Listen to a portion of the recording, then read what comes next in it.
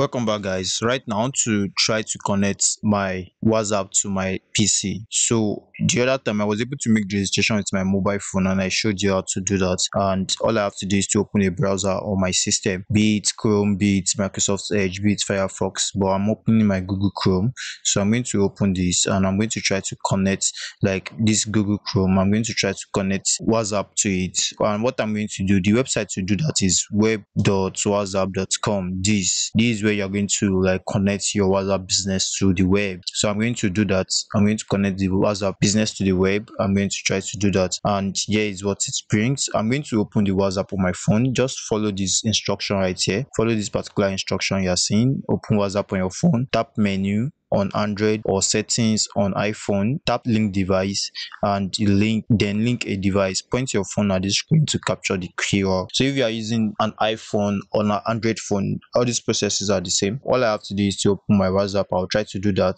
and follow this instruction. You should follow that as well. Follow this instruction. Open your WhatsApp on your phone. Tap menu, these three dots. Tap these three dots you are seeing, 1, 2, 3. These three dots, tap it on your Android or go to settings on your iPhone.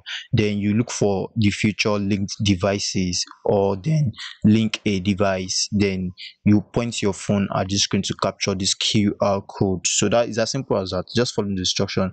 I'll do that on my phone right now, and I'll click on link device. I'll link a device and I would use the camera to so all I have to do is to do this, and it's going to log in straight away. And if you don't want to do that, you can link with your phone number as well. You can follow the other option. So this is my WhatsApp business on my PC, so we can easily do everything we do on a mobile phone. We'll do it here. I hope to see you in the next lesson where we get to talk more about this. I hope to see you there.